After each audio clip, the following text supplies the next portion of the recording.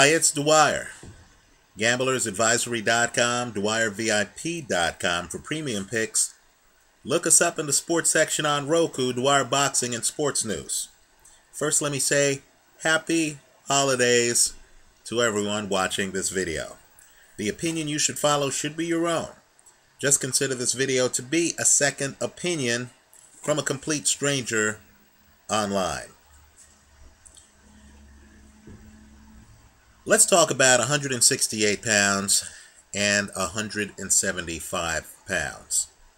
I believe this Christmas Eve, we need to keep an eye on these divisions for 2014 because I'm expecting big things to happen.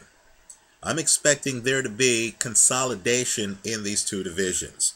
I'm expecting guys to switch weight classes and challenge other guys for supremacy, just as 168-pounder Lucien Boutte is challenging Jean Pascal, right? So what I'm going to do is I'm going to name the top four guys, the four guys who are at the top of the list, at least on my list, right, who I consider to be the best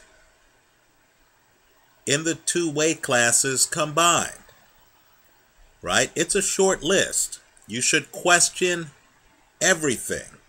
You should question every list that I present to the public, right? This is just one man's opinion. Your opinion is the one that matters, right? But I'm just sharing my thoughts here. I want a robust discussion here in the comment section. I just want you to know where I stand in terms of the fighters I believe rule the roost in these two divisions. We'll call them the top four, right? But before I do that, let me talk about guys who didn't make the top four, just so you know where I stand on these other world-class fighters. Let me also point out, too, that styles do make fights, right? The guys who I don't have in the top four aren't bums at all. They're world-class fighters. Who knows? Maybe they will be the last man standing, right? So with that said, guys who didn't make my top four: Julio Cesar Chavez Jr., right? On his best day, he is one of boxing's premier inside fighters, in my opinion, right? This guy isn't just the son of a legend. He actually has skills, right? He's excellent inside. He's also a very strong puncher. There is some question as to whether his punch will carry to 168 pounds because he's been fighting at 160, apart from the Brian Vera fight, right? But make no mistake, this guy is one of the harder punchers in the sport, right? He hit Sergio Martinez. Sergio Martinez almost didn't get up off the canvas, right? This guy stopped Andy Lee. The power was so pronounced that Andy Lee and Emmanuel Stewart, who was in his corner that night, questioned whether it was authentic, right? This guy has outsized punching power. But, and there's a but, in my opinion, he's out of shape. In my opinion, his volume is getting dangerously low. In my opinion, and this is a personal opinion, he lacks hunger, right? His dad had to do it the hard way. Chavez is one of these guys who hasn't, right? And so, unfortunately, in my opinion, in a sport that thrives on hunger, where guys come from nothing and make themselves everything, I don't think this guy has that drive.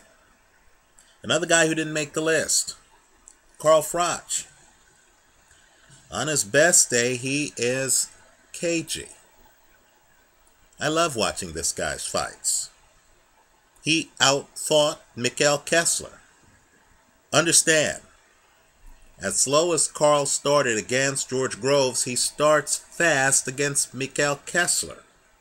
Right? Carl Froch makes adjustments. As you watch a Froch fight, you see him doing different things. Carl Froch, in my opinion, is mentally one of the sport's toughest guys. Right? Carl Froch was down against Jermaine Taylor in a fight in the United States. Gets off the canvas. Closes the show. He's down against George Groves. Crowd's going crazy. He gets off the canvas. Didn't have his legs. Goes on to win that fight. Right? This guy is mentally tough. He's also accurate. Right? Carl Froch, I'll just put it to you this way. He throws a long uppercut. It's not the fastest punch I've seen, but yet it's incredibly effective. Right? This is one of those guys who, quite frankly, is more than the sum of his parts. Right? He's figured things out. He's able to neutralize an opponent's speed. But he himself has average hand speed at best. But Carl Froch, in my opinion, is not great inside. But apart from the Kessler fight, Carl Froch falls behind in fights. Because physically, I don't think he is ready to deal with the speed of an opponent like an Andre Durrell or a George Groves. Right? So Carl Froch didn't make the list. Let's talk about George Groves. On his best day, he should be on this list. He's a superior athlete. He has superior power. He has superior hand speed. He has superior foot speed. He has great legs. But he's too temperamental. You didn't even see the foot speed against Carl Froch. In other words, you have to go look at Groves' films to figure out what he can do. Because George Groves gets too caught up in the moment. Starts trading punches with big punchers. The Sierra fight, I thought Groves would have learned not to trade with the big puncher. Yet there he was, looking at beating Carl Froch. And what's he doing? He's trading with Carl Froch. Right? Maybe George Groves will grow out of it and will use all of his talents. But it's very rare when he uses all of his talents. Where was the foot speed he showed in the DeGale fight when he fought Carl Froch? Let's talk about Jean Pascal. On his best day, he too is a superior athlete. He has a lot of George Groves traits. But he can be outthought in the ring. We saw it happen twice against Bernard Hopkins. Also, he's great as an ambush fighter. Jumping in like Roy Jones, throwing bombs. He's a big-time puncher. But like Roy Jones, he's not a great chess player. Right? He's great when he jumps in and ambushes you. He's not great when you survive the ambush and the fight continues. Also, he's had some shoulder problems. Now, he's a warrior. He's the kind of guy who, and this has happened in a Pascal fight, his shoulder pops out. He has guys in the corner put his shoulder back into place. Right? This guy's a total warrior. The problem is the fact that his shoulder's popping out. Right? One of these days, they won't be able to solve that problem. One of these days, he's going to be in against a guy who sees his shoulder pop out and then who is skillful enough to know he's not throwing any hard punches with that arm. Right? And then sets up shop where that arm should be taking care of business to Pascal's detriment. Other guys who didn't make the list, Lucien Boutte and Andre Durrell. Let me say this, Boutte is a personal favorite of mine. He's great inside. He's an excellent boxer. He's beaten more people than you think. He's beaten Sakio Bika, right? I like how he handled the Libredo-Andrade rematch. Took Andrade out from the inside, right? Hardcore body puncher. Andre Durrell probably has the division's best legs when he's right. But I have concerns about both guys' neurological health, right? Lucien Bute's legs look dead to me in that Carl Froch fight after he got hit. Andre Durrell, I'm not sure, has fully bounced back from the damage he suffered at the hands of Arthur Abraham. You may recall he won the fight. He got hit with a cheap shot. I'll tell you what, I have concerns. We'll just put it that way. I hope both guys are healthy, but they're not in my top 4. A fighter I like who may sound like I'm giving him too much credit here, but I think this guy has all the skills. But he's not in my top 4, and that's Marco Antonio Parabin. His biggest problem is that, like Billy Khan, former light heavyweight champion, this guy's too much of a fighter, right? He's kind of like George Groves, same type problem. You're fighting Sakio Bika. You have superior boxing skills.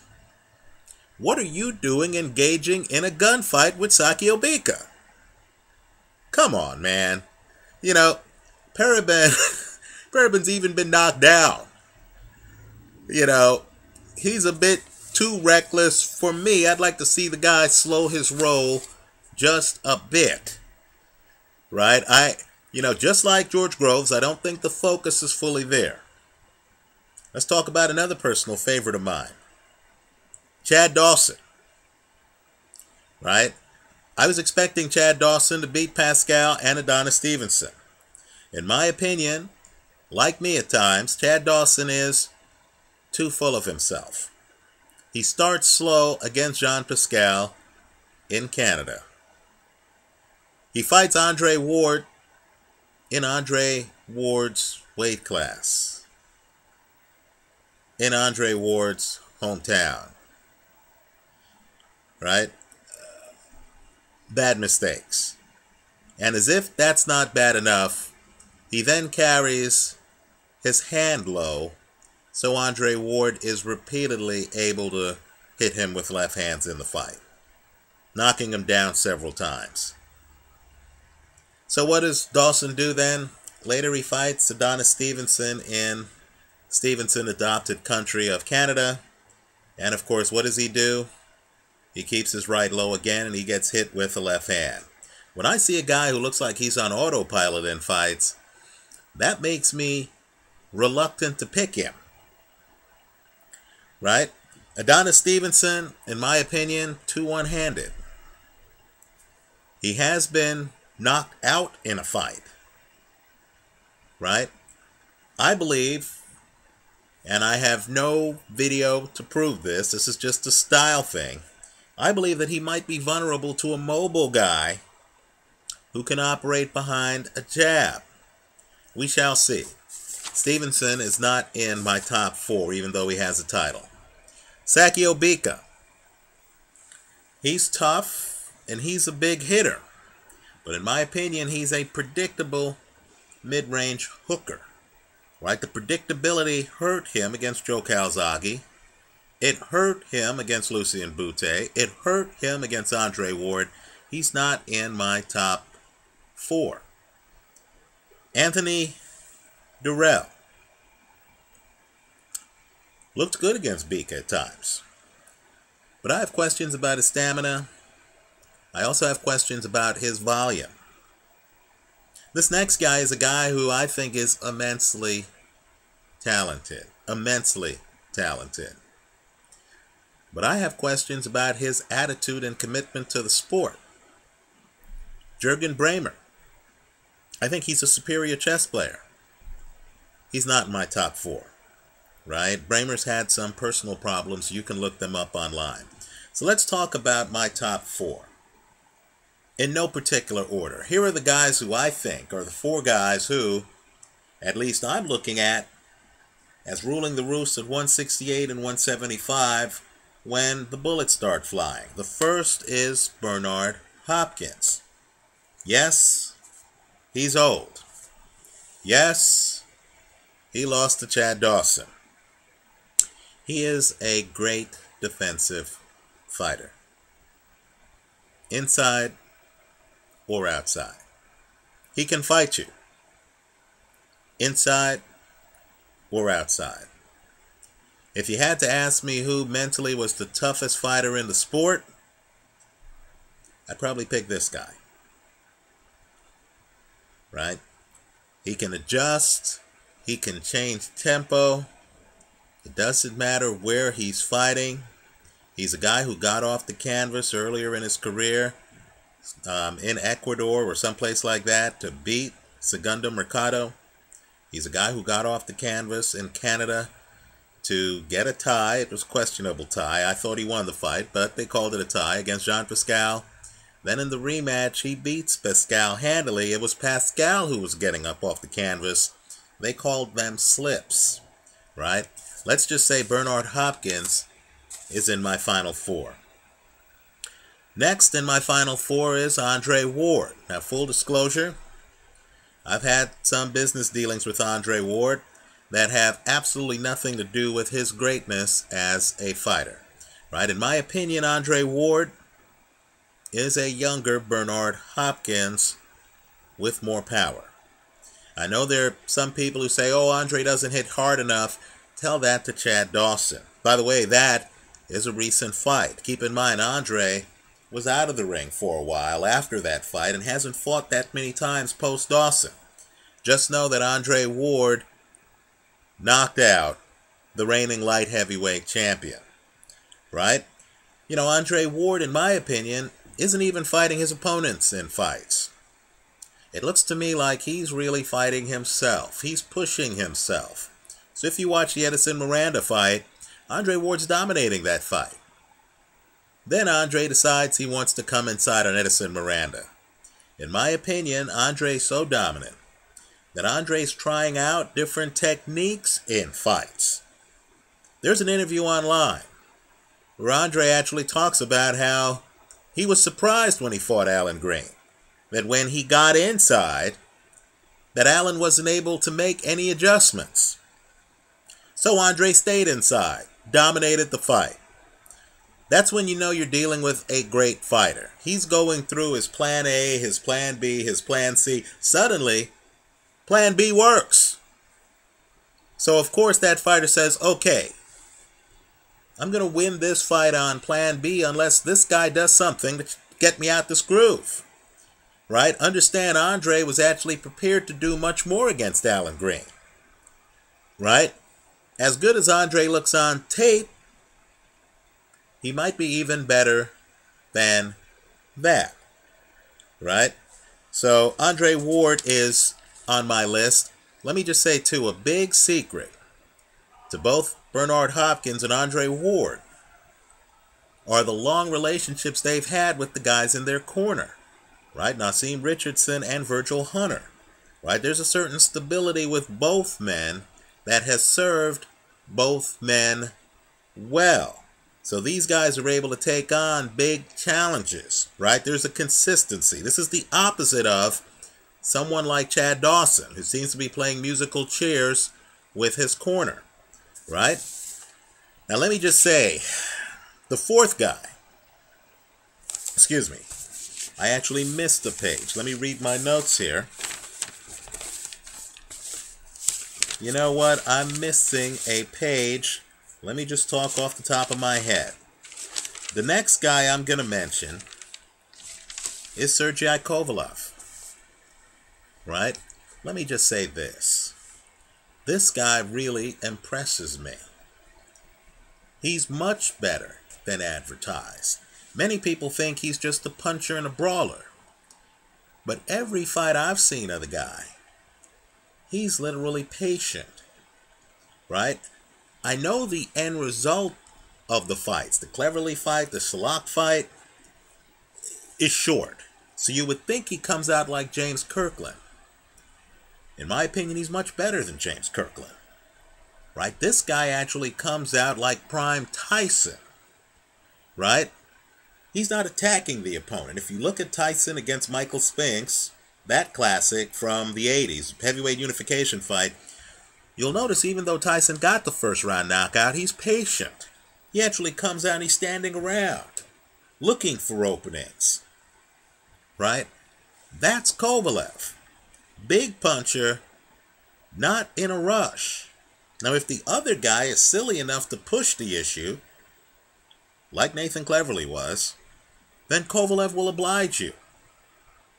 But otherwise, Kovalev is very patient, right? He comes in, he's waiting for his opening. He doesn't just leap into you. He's waiting for his opening.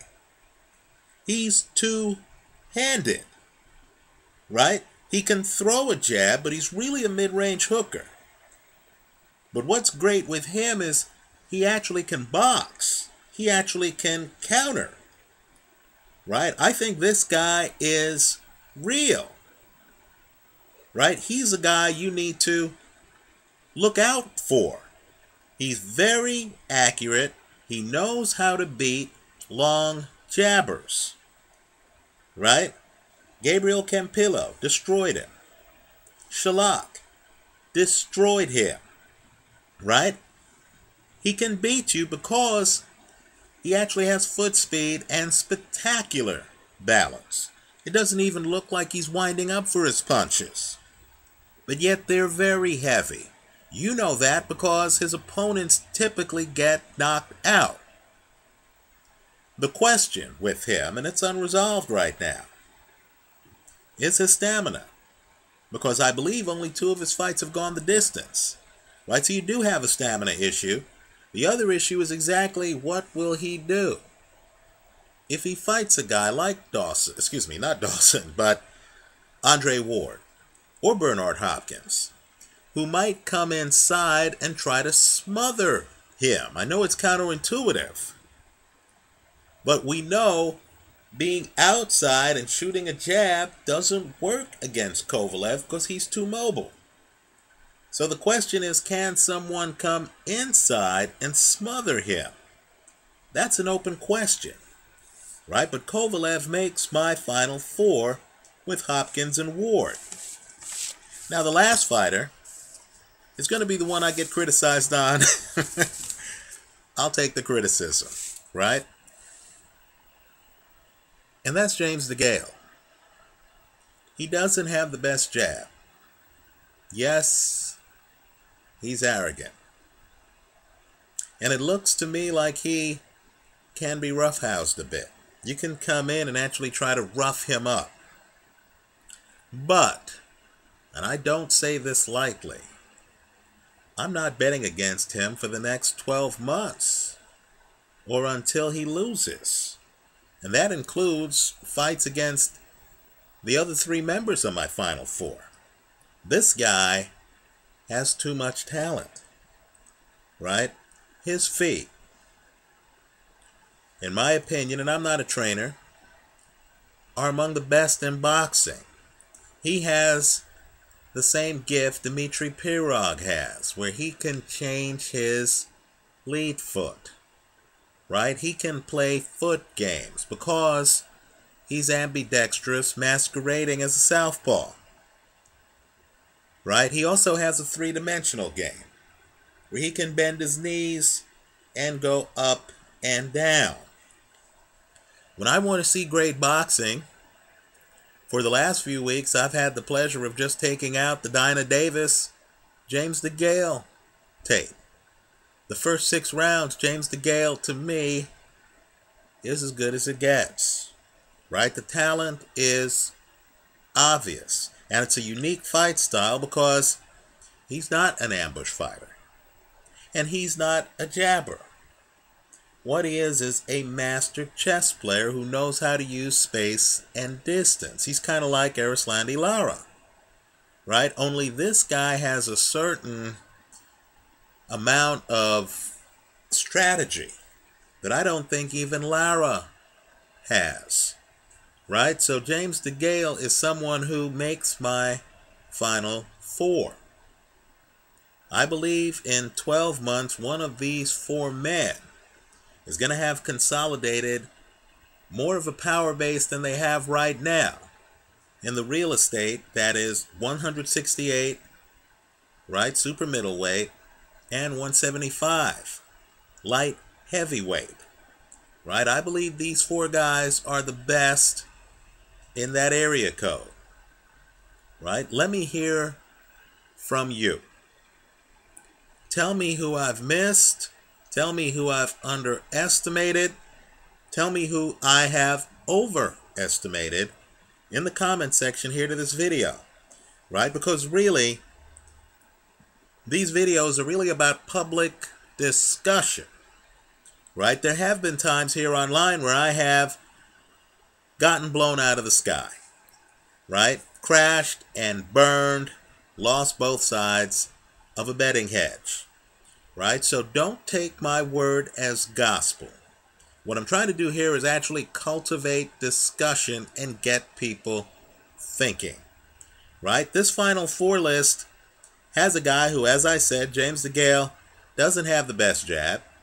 Has a guy who's only gone the distance twice in his career, right? Sergei Kovalev, right? Has a guy who just had major surgery and was out for a while and has only had one fight since then in Andre Ward. And, of course, has a guy who's in his late 40s in Bernard Hopkins. Are those guys the best at 168 to 175? You tell me. Let me just tell you, too, that I read the comments to this video, and I've learned a lot. I learn a lot about boxers from the comment section here. My goal is to get an edge on the casino. And often I'll read a comment and I'll say, wow, I didn't think of that. Let me look up that fighter. Let me look up that fight. Let me watch film. Right? So, you have my opinion. I hope you share yours here online with the YouTube community. I'd like to hear from you. Thanks for indulging me. Merry Christmas. Happy New Year. Happy holiday season. Happy Kwanzaa. Thanks for stopping by.